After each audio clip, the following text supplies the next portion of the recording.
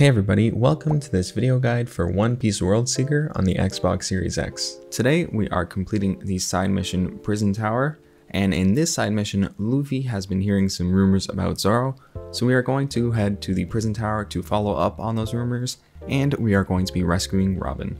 So let's get started. To begin, you are going to head to this location in Ruby Village. It is marked on your map, so it is easy to spot. You're just going to be heading to this location and you will start hearing them talking about the warden fighting someone, and it is the pirate hunter, so you're going to go and find Zoro. This is a story related side mission, so remember this is required for the main game as a whole.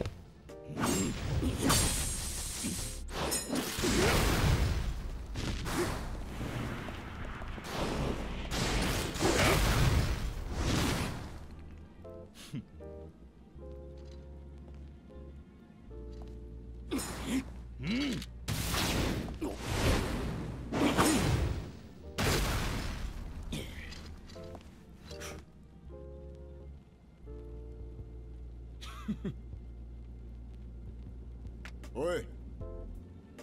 Oh.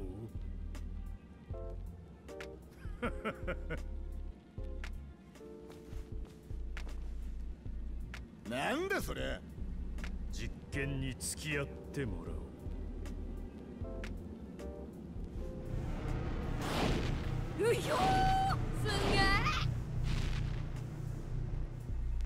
After that awesome cutscene, we are going to be getting in a fight with these robots. It is a pretty straightforward fight, but since they move around so much, it's hard to get a hit on them sometimes.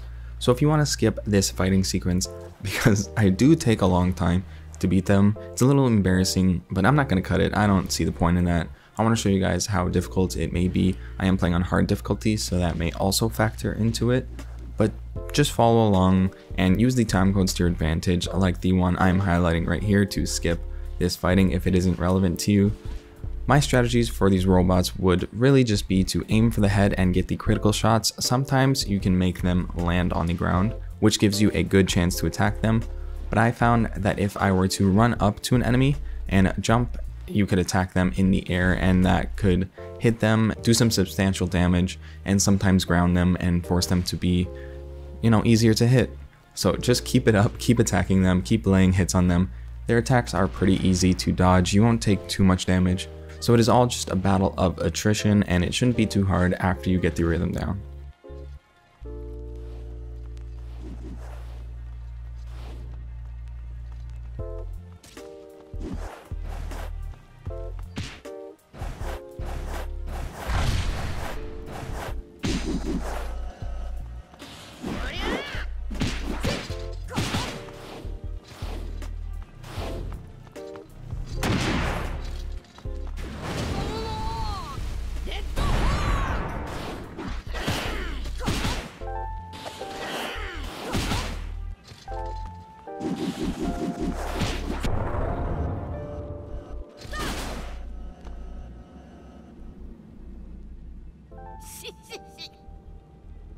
Oh.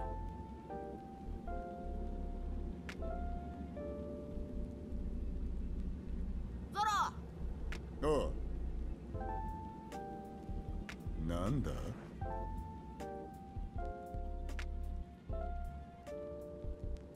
へえ。おいルフィ。なんだ? おう。おい! おう。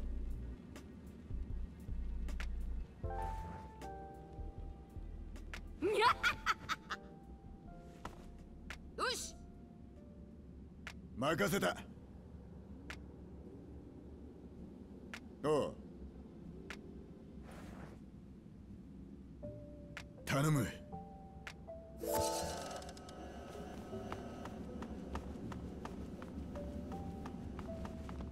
プルプルプルプルプルガチャ。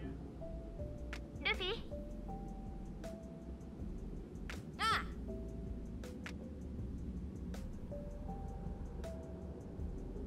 任せて。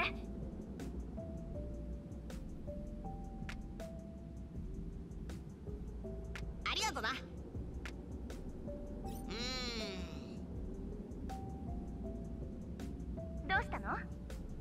Since there's no way directly up the prison tower, we are going to be heading up to the walls of the fortress, I suppose, and heading to the complete top, and then we are going to be Gum Gum rocketing our way over. If you have the Gum Gum rocket boost, you will go much farther, but if you have the Gum Gum UFO ability, then you will be able to make it no problem. Once you arrive at the top, there will be a quick dialogue.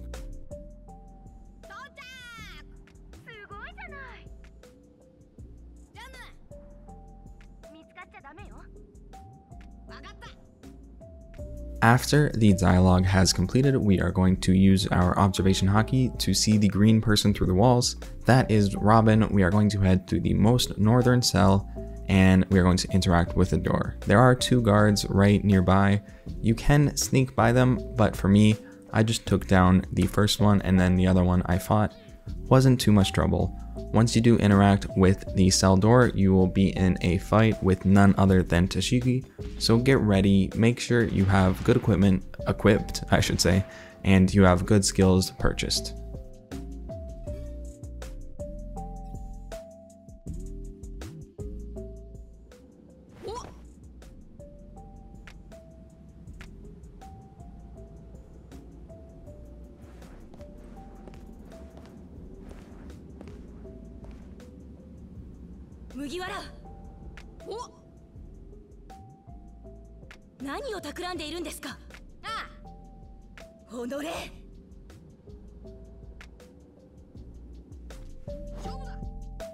Now that Tashigi has shown up, get ready because this is a pretty difficult fight if you are on a hard difficulty and you don't have many skills or weapons. The attacks that she uses are pretty repetitive, they're not too much, so you won't have too much trouble learning the rhythm of the attacks. It is just the timing is so fickle sometimes, so you want to make sure that you have at least perfect dodge unlocked. That would really help you out in this fight. Like that attack right there that just happened, that, oh my god, that one can give you so much trouble, but if you dodge at just the right time using perfect dodge, you can freeze time and get some good easy attacks on her. So definitely take advantage of those windows of time where you can just wail on her and get your shots in. Use your critical shots to your advantage. It will definitely help you in the long run. It does some easy damage and you can be far away from her so she can't do easy attacks on you. She can get to you really quick, so you gotta be really nimble. You can't use the armament mode. You wanna make sure you are using the dodge mode. I can't recall what that is, observation mode, I suppose. So you want to make sure you are just being as fast as you can to dodge. Throughout this fight, I am in red for a good portion of it, so just remember that you want to make sure you are on your toes for this fight because it can be really difficult if you are not prepared, just like I was not prepared.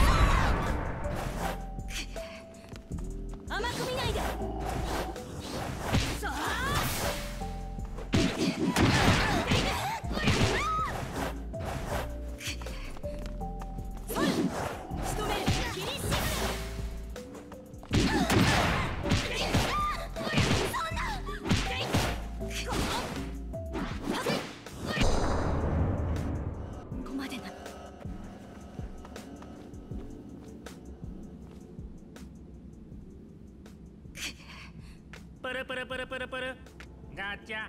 はい。麦わら。なんだ？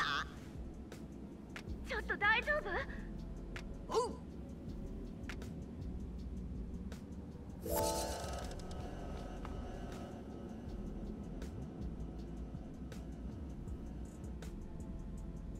よし。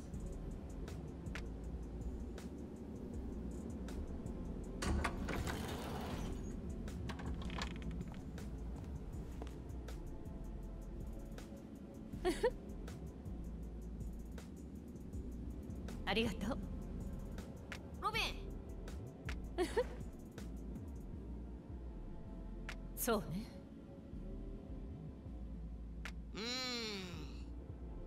行くぞ。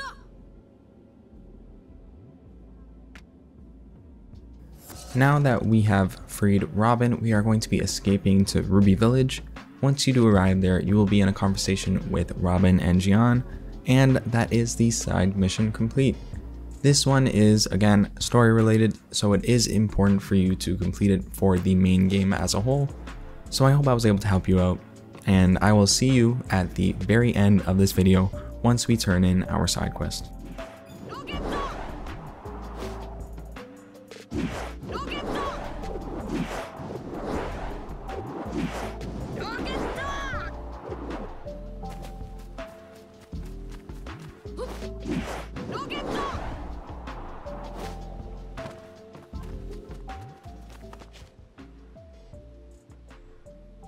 Luffy?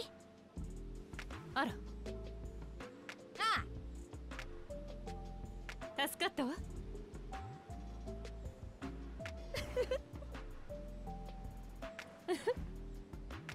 え、ありがとう。ルフィ、ありがとな。 Alright, like I had said, that is side mission complete. Once you speak to Robin and Jian, you have completed the side mission. Thank you so much for watching this video. Stick around and subscribe to my channel for more content like this one, and I will see you in the next one. Take care, everybody.